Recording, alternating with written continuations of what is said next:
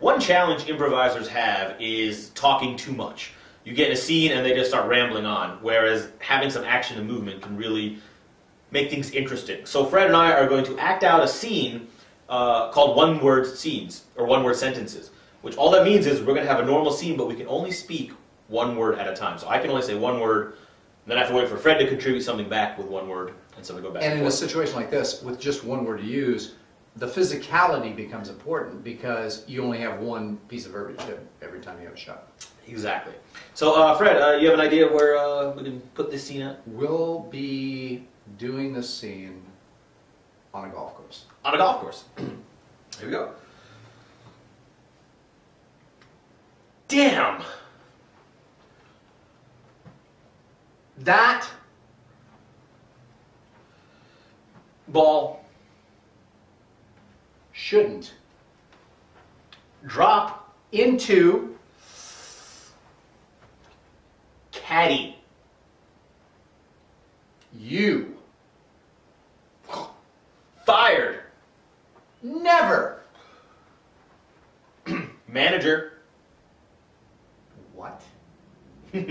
Talk. Really? Pickup. Now. Okay. So, now you may have been a little bit confused in that scene watching it. As were we. As were we. The point here is now this is not generally something you're going to see it on stage. This is an exercise.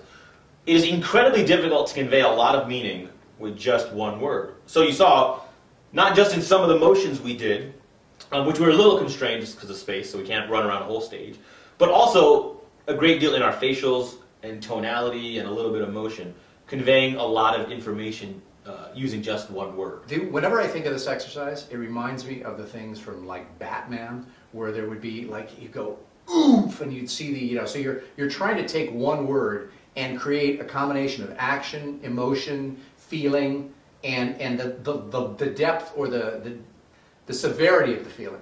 Right, and so you have to use all those things. And the other thing that, in addition to all the nonverbal things, is word choice becomes very important.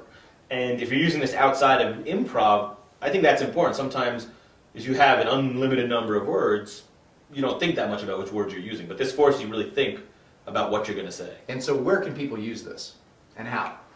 Well, I think that if you're doing any kind of writing or speaking, this is a real good one to condense your message.